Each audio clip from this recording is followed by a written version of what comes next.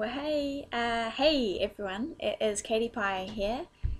This is my first blog of my new site and my new online business. So welcome, thank you for stumbling across my page, no doubt completely by accident, or maybe you have been waiting for me to get back on track. So here I am.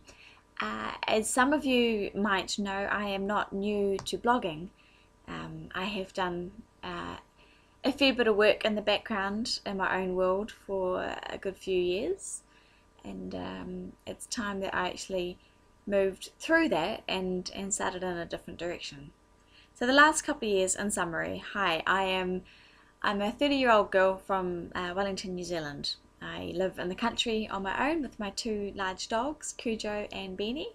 Cujo is a white German Shepherd and Beanie is a rescue dog, a bearded collie cross bull terrier, and they keep me very much on my toes. The last few years have been very challenging is probably the right word to say. They have shaped my current life very much as it is, and I'm ready to do something about that. I'm stuck in limbo, and I've had enough of that. I'm not the kind of soul that can be stuck in one place for too long, and it's been too long. For those of you who don't know me or my story, just a little bit about me and where I've come from. In 2011, I had just broken free of a very difficult relationship for both him and I. It was on both parts. It wasn't good for either of us, but it was a 2-year battle to get free of that, and with a lot of property involved and in settlements, and just a slow process, that one. So finally both of us broke free and we were ready to start our new lives. Unfortunately, 2 months after I managed to get a taste of my own independence and living on my own and in a new world again, it was only 3 days after our house settled and all ties were cut that I had a motorbike accident. It was a very life-changing day, that one. I was out riding on my own on my new motorbike, on my newfound freedom in this new world that I was just ready to get going in, and I don't know what happened. I never will, but I crashed pretty badly, and I waited for rescue for 6 hours. I was lying down a bank off the side of the road. I was riding out the back of the country, riding solo. No one knew where I was. I didn't know where I was. So after piecing a few things together, I realised that I was unconscious for 2 hours, and then a friend of mine who I was supposed to meet for a drink at the pub has realised I'm missing, and they've come out looking for me and realised that I'm maybe in a bit more need of help than I may have let on by a text message, and then they've called 111. So 6 hours later, rescue find me, and they airlift me by helicopter to hospital, where I was diagnosed with a broken neck, a C2 fracture, a handbang fracture in the C2, a broken back in 7 places, multiple fractures through the T1, 2 and 3, a fractured shoulder, scapula, a shattered wrist, and a broken lower leg, right leg, with a very bad open flesh wound.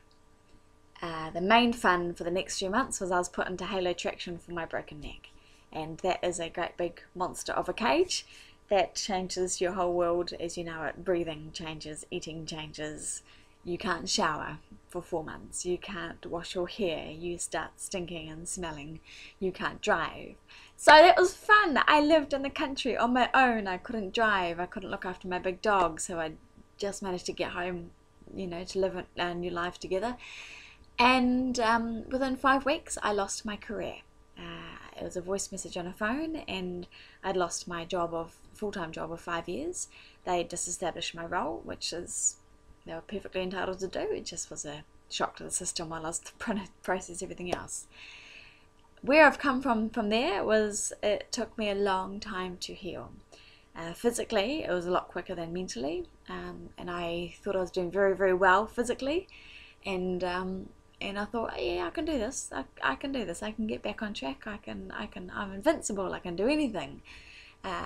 Then post-traumatic stress disorder hit me, harder than I could have ever imagined. Then depression hit me, and then I fell in love for the first time in my life properly, and I lost that love of my life. And things spiraled downhill very, very quickly. I was trying to learn a new career. I was trying to get a new job. I hadn't slept in 18 months. I live in chronic pain now.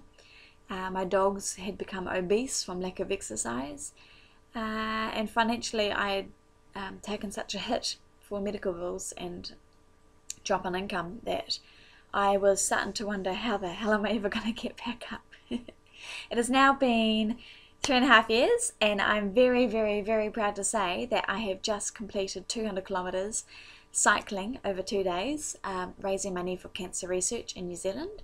I raised an awesome amount of $12,400 that went to the Cancer Research Centre in Auckland.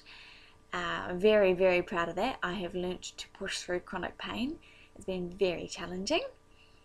My 2 dogs are now happy and healthy, and they've lost 11 kg each.